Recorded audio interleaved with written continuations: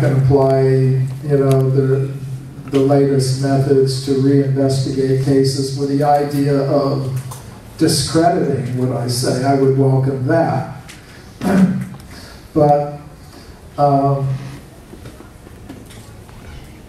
as I was showing, in some cases, even if the latest dating methods are applied, then there can still be resistance to the conclusions. So, another question.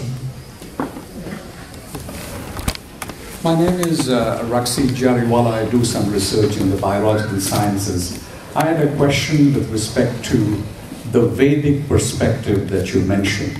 First of all, you present evidence that the origin of humans may go back to millions of years prior to Darwin.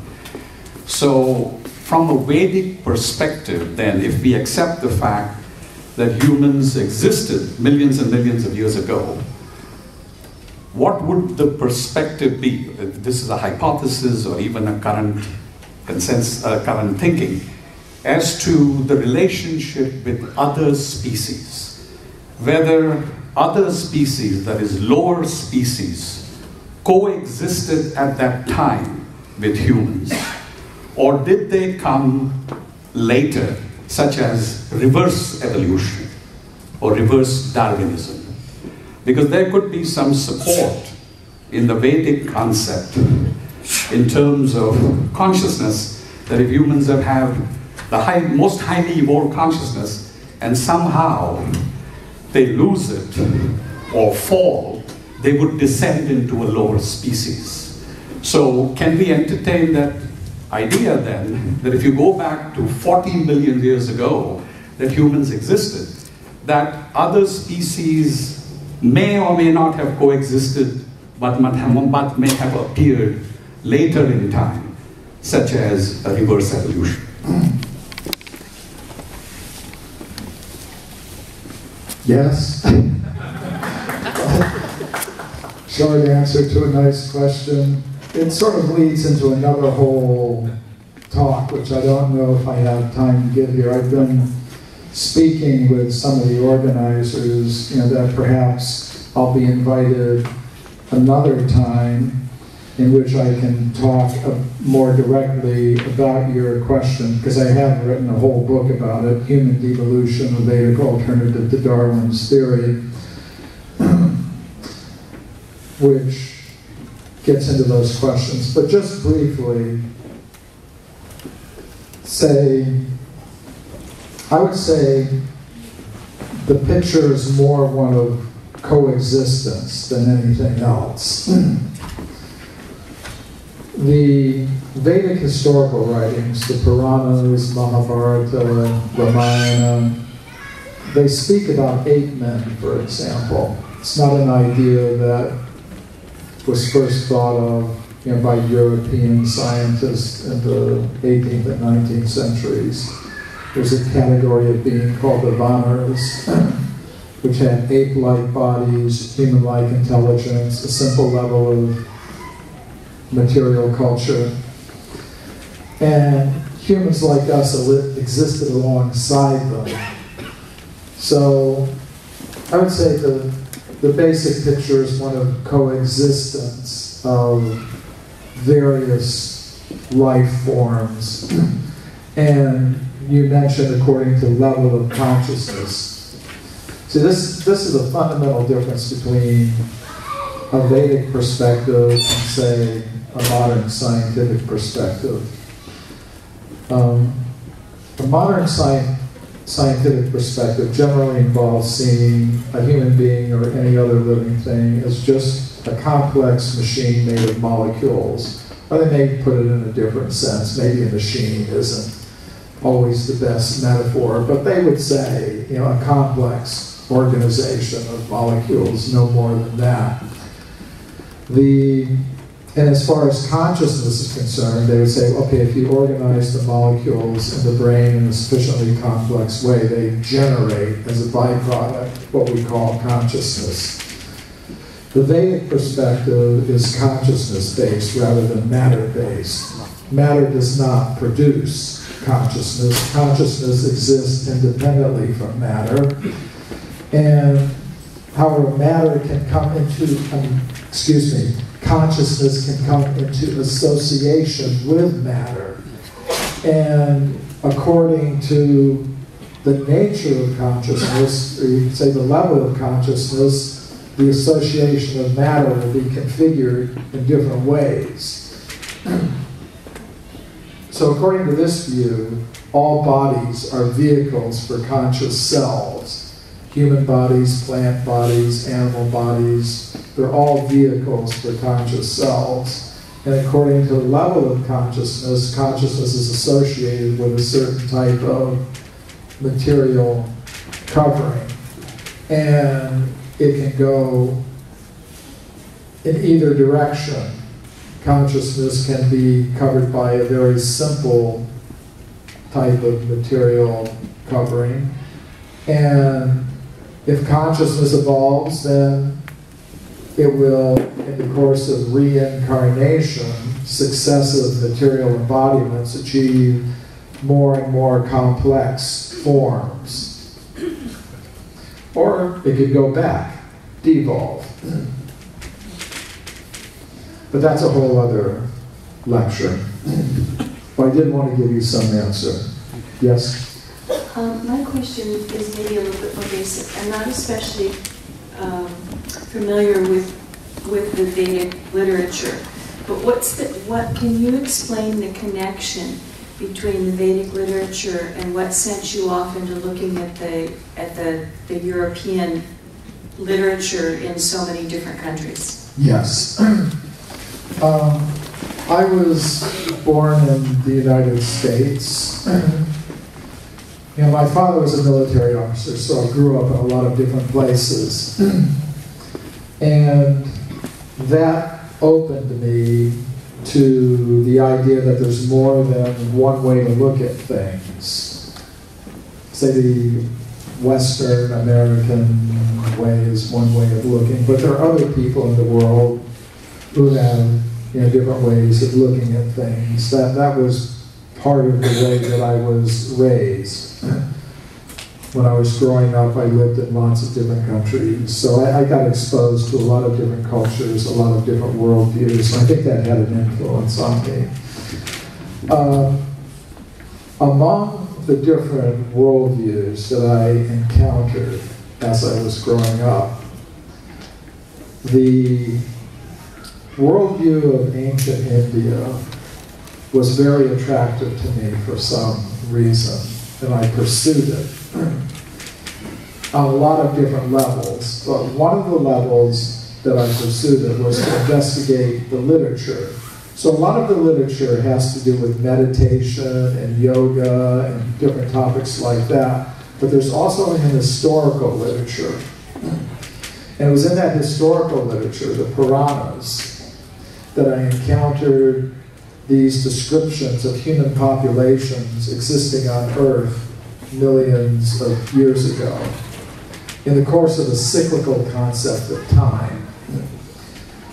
So it was an idea that was completely different from anything I'd ever learned from my teachers in high school or university. So with Richard Thompson, who is a co-religionist of mine, we decided, well, are these accounts to be taken as mythological, or is there perhaps some factual, evidential basis for what's being presented? So that's what inspired me to look into the history of archaeology. And I tried to do a very thorough job. So, yeah, in university I studied Russian, I lived in Germany, I knew German, I lived for some time in Texas, so I knew Spanish. I had a reading knowledge of a lot of different languages, so I just pursued the task of looking at the whole record. Yeah, Yeah. well, somebody has to manage this. We'll probably take from this side now. Yeah, go front to back, give everybody a chance. My question is slightly associated with the one you just answered, but I asked you from a different angle, and then I'll try to with another one. What do you think? What's your hypothesis of why there isn't other people who did a similar job and you did? I know you say because of your background being international, but I would say there will be also others. So what could be possible other reason? Because I did notice that in other fields, such as neuroscience, around the time you are doing the research, starting from mid-1990s up to this century, quite a few people start doing like a meta-analysis, meaning combine a lot of things, the research to see what's in there, to gain perspective, and then they did get a perspective like what you have in your field. So I'm just wondering, is the timing mean anything? Like, is there any technology support behind this or not? This is the first question. Then the second question is, what's your goal, or what's your, how do you think you can achieve the objective of spreading, like enlightening people the way you, with the knowledge you have? So I think this is very important type of knowledge to spread as much as possible. Okay, the first part of the question has to do, is there perhaps any technological reason for the ability to do this kind of meta research, looking over vast amounts of material? And I started this research in 1984, which means a lot of the resources that are available today were not available to me when I started this research, and practically throughout the entire period that I was doing the fundamental research for this book. In other words, there wasn't a World Wide Web, at least not one that was generally available. And computerization of library systems and things like that. So I was fortunate to have a research assistant who was a professional librarian who had run a science research library for an agency of the government, Forestry Service actually. And she became interested in my work. So she knew how to get things from all over the world through the interlibrary loan system and things like that. So the research that I did between, say, 1984 and 1992 for the book Forbidden Archaeology was done in a kind of like a pre-web era, and it was done, you could say, that way. So I would say it wasn't any technological sort of advancement that inspired me or enabled me to do that. Now, of course, today, the advances in digitizing a lot of these publications, even these archival publications, is a big help. And it does facilitate this kind of thing. But the work that I did for the research that I described today wasn't done in that way. The other part of your question, how do I hope to accomplish my goals? My goals I try to accomplish by staying in touch with a lot of different parties. I think at this moment in time, the world is undergoing kind of a fundamental renegotiation of its overall conception of reality, its paradigm, whatever you want to call it. I think there are a lot of parties to that negotiation. There are people who are totally on the spiritual side, some people totally on the scientific side. There are some people who are mixing them. There's the general public, the different areas of popular interest and alternative ideas. I try to stay in touch with all of them, and I try to communicate in a lot of different ways. I communicate by speaking at scientific conferences, at universities. I also go on popular TV shows and radio shows, and not just in this country, but all over the world. So there are a lot of things that I try to do to accomplish my goals. It here is one very specific thing that I would like to see. It has to do with ending the monopoly that the supporters of the now dominant theories have in the public education system. Because, say, the supporters of the now dominant theories of human origins and origin of species now they've been granted by the government in one way or another a government-enforced monopoly in the public education system so that only their ideas can be presented, which I think is not really proper in a country or a society that considers itself democratic. I would say, okay, it's a fact that today most scientists, let's put a figure on it, 99 or 95 or 98% accept the dominant theories.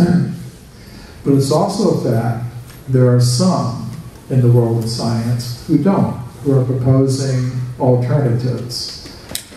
Intelligent design, the kind of things that I'm talking about, other alternatives.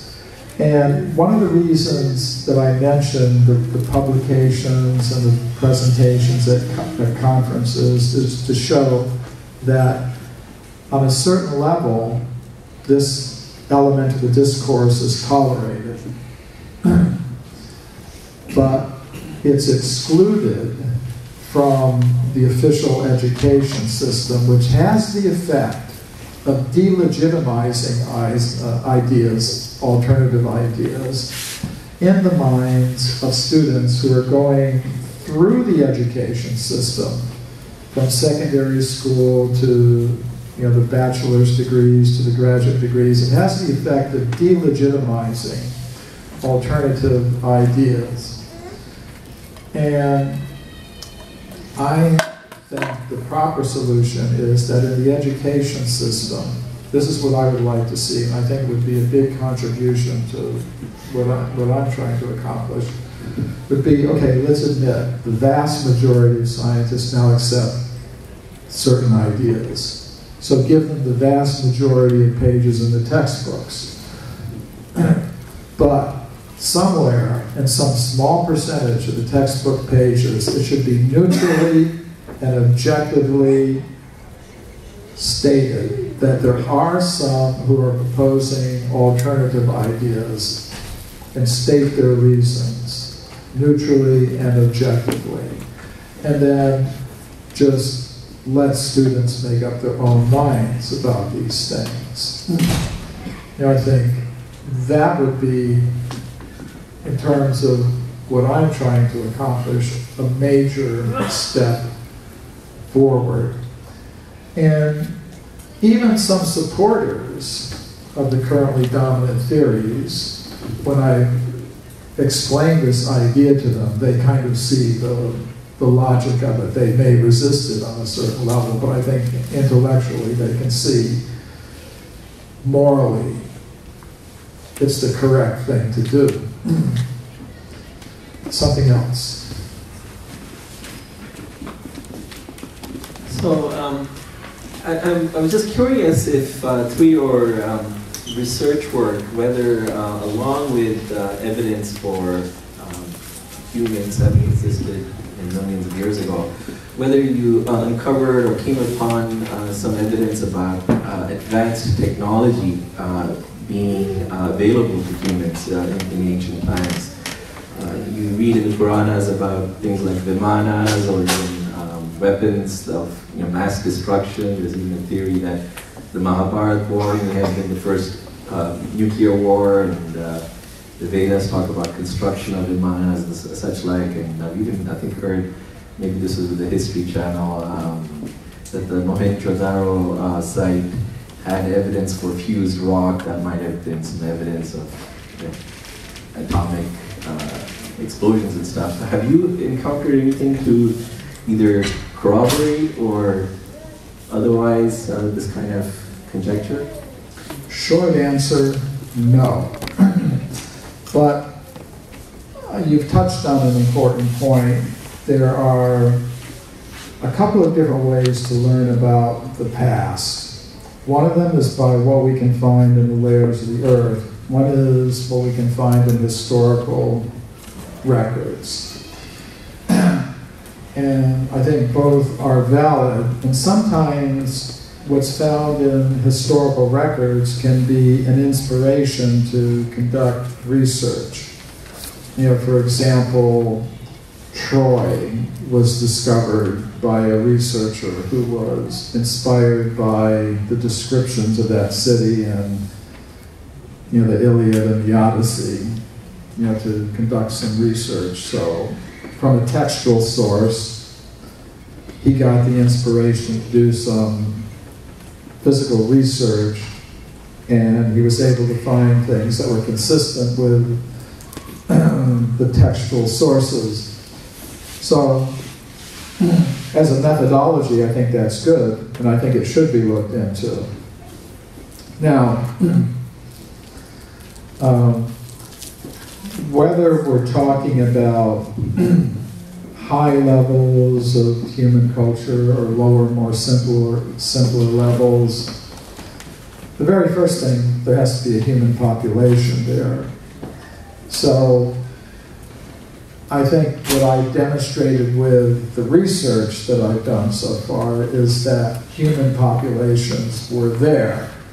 And for all details about their levels of culture and technology, I think that's a question for further research.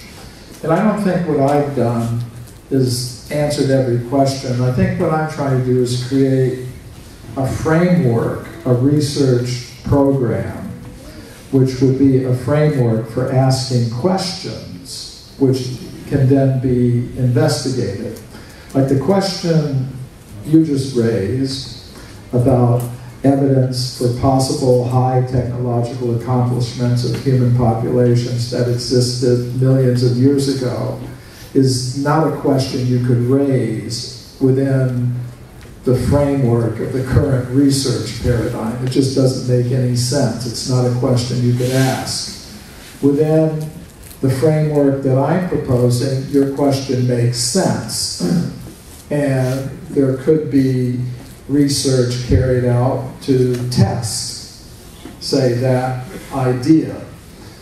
So, now, one problem is that a lot of the things that we consider signs of high technology don't preserve well in the layers of the earth over millions of years. And this is something that scientists have looked into recently in connection with environmental studies. Some scientists have been very concerned about the impact that our modern human civilization is having on the earth. So some of them are proposing, well, they're asking the question, what if human beings just vanished today from the earth? What would happen to the remains of our worldwide technological civilization, our huge cities, so on and so forth? How long would it last? There have been interdisciplinary studies that have investigated this question and resulted in publications like the book World Without Us, and some documentaries that have shown on Discovery and History Channel and things of that sort. And the conclusion that they've reached is it wouldn't last very long. Metals oxidize. If fires burned uncontrolled through our cities, it would destroy a lot. Earthquakes, if our water control systems, dams, floodgates, seawalls broke down, floods would wipe away a lot. So that after many millions of years, there'd hardly be anything at all left. Almost nothing. That's the kind of conclusions that they're reaching. So let's imagine, say, we were talking about the California gold mine discovery, some stone mortars and pestles, obsidian spear points, things like that. What if at the same time, 50 million years ago, human beings were also using, iPads, computers, mobile phones, smartphones, things like that. Now the stone mortars and pestles, they're going to last for 50 million years. The iPad may not last for 50 million years because the plastics will degrade. There are science museums now that are trying to preserve the first plastics that were made in the 19th century. They're having a hard time with it because they're disintegrating. It's even some of the more recent plastics, they're disintegrating. So they have to, the curators of the science museums, technology museums, have to really struggle to keep these things in shape. Metals will oxidize, except gold and some other metals that don't oxidize. So even if there was a population that had these kinds of achievements, then the stone tools may last, but these other things won't. Unless maybe you did some isotopic research. Maybe you saw alongside the stone mortar and pestle, some smear of stuff. And maybe you did some isotopic analysis of it. You could find in it, some isotopes of metals that don't naturally occur, that have to be manufactured in a laboratory or something. Then you might get some. But who's doing that now? Because the question you raised can't be raised in the current environment. So what I'm hoping to do is create a framework in which such questions can be asked, and in which some new generation of researchers could actually do research to answer those kinds of questions.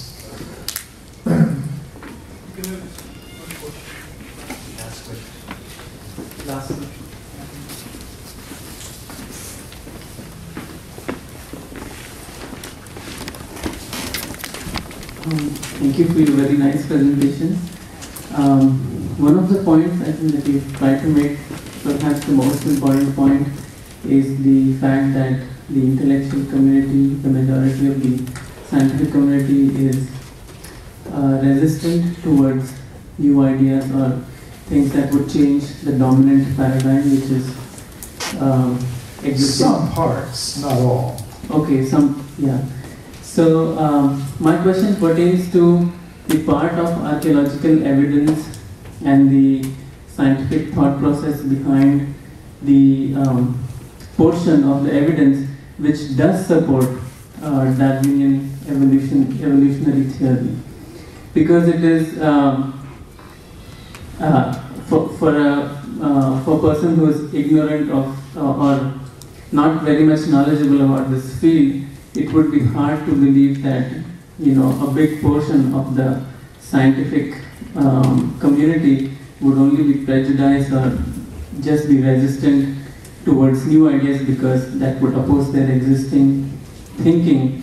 So I'm interested to learn about what is that part of the scientific evidence which does support Darwinian evolution, and is there a reason why the majority of the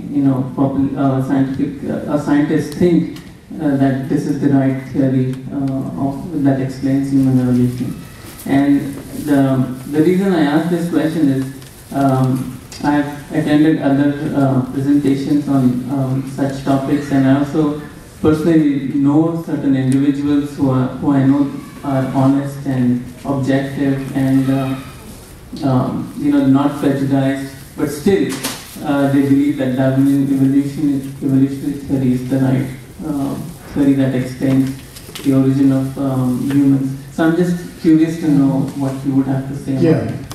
Well, first of all, I respect intellectual freedom and academic freedom, which means I respect the right of any individual, to come to whatever conclusion that individual thinks appropriate, or best explains the evidence, or is best explained by the evidence.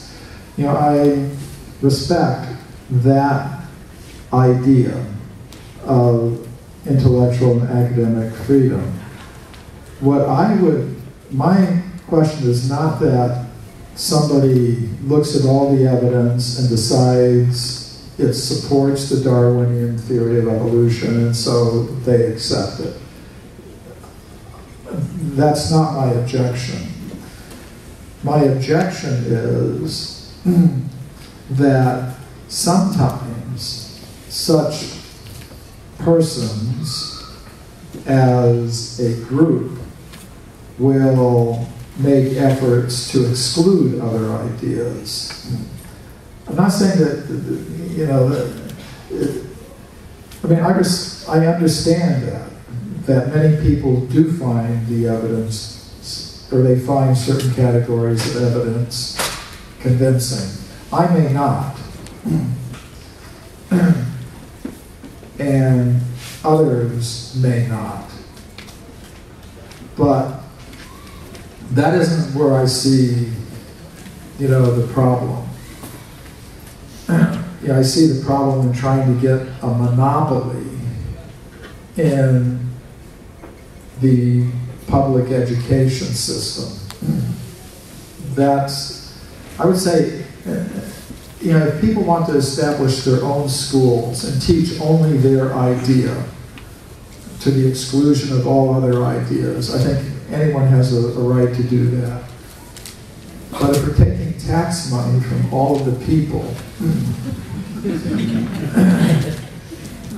and you're going to use it, taking tax money from all the people, including me, to impose your idea to the exclusion of every other idea, I think that's where the problem is. So I think the reason there's another underlying issue here, and it has to do with the metaphysical framework that scientific research is conducted under. And this is like a deeper problem.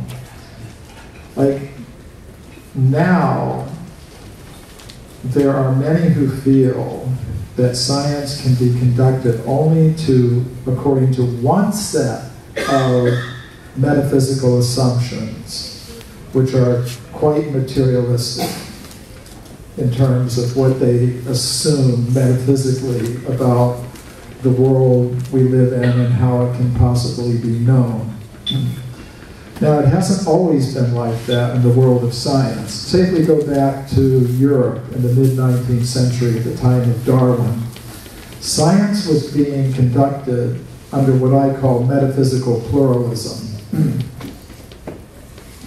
There were, say in biology, there were some scientists who were conducting their research into biology under Platonic metaphysical principles. like Richard Owen, for example.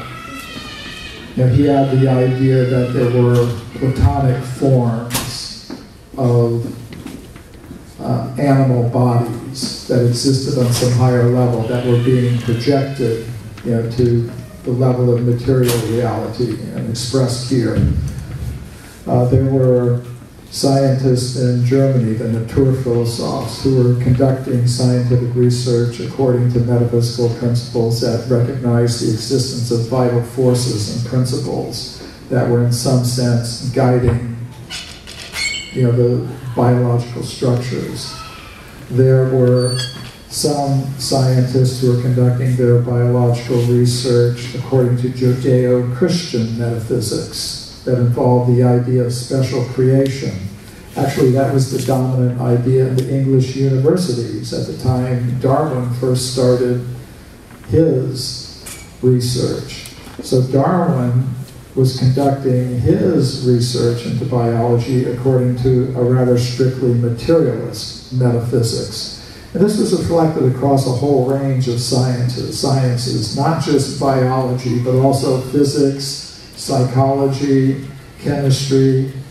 If you really look at, you know, the history of science, some were, you could see that at that time in the history of Western science, there was metaphysical pluralism. And then around the time of World War I, that metaphysical pluralism started to end.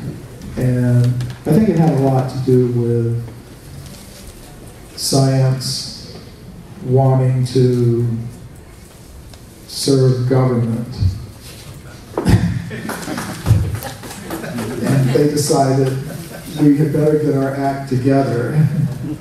If we do, we'll get lots of support from governments and corporations.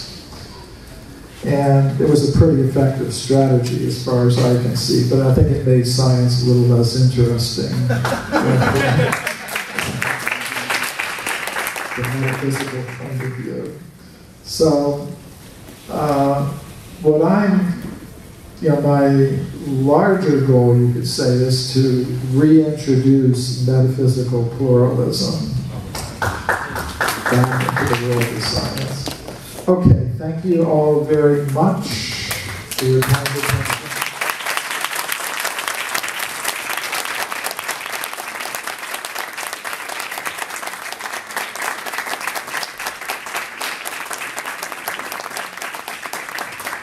So we'd like to thank Michael Cremo for such a very interesting presentation and hope that you will come back as promised with some further talks.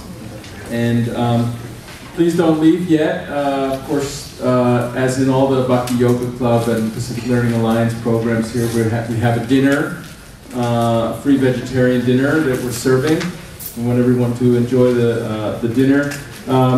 Dr. Cremo's books are here on the table. We probably will sell out of all of these books. I think a lot of you will be interested to purchase them. They're also available on Amazon.com and everything, but you can get signed copies here tonight from Dr. Cremo, and we encourage you all to come up and purchase his books. We also, Bhakti Yoga Club, of course, makes presentation on Vedic literature, Bhagavad Gita, and so forth, and we have spiritual books about yoga and Krishna consciousness also available. Where are the spiritual books?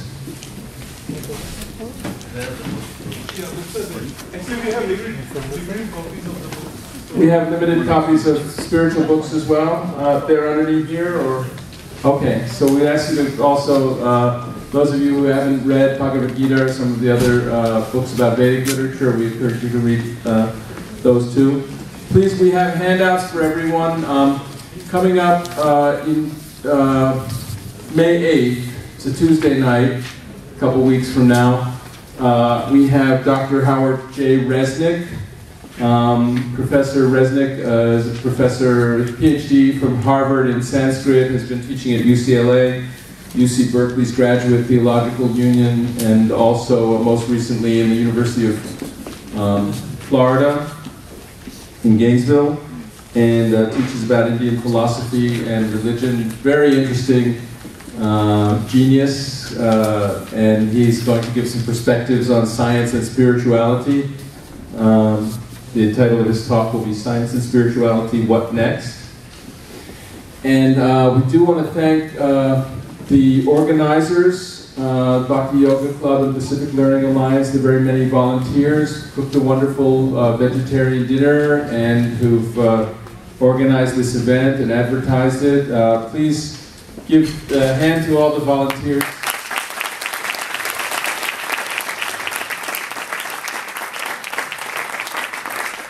There's really too many of them for me to try to identify and thank anyone specifically, individually. I'm sure I would leave too many people out. Let me see what other announcements we have.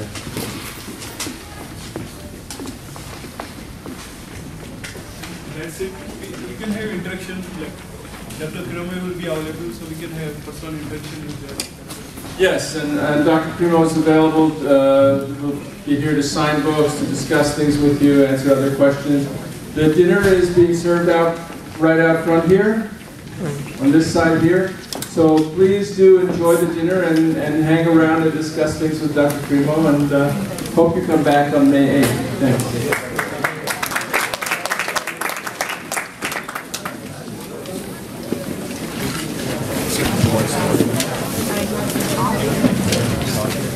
And one more thing, we're also passing out these evaluation forms, flyers that you can talk, let us know what other kinds of topics you'd like to hear about and how you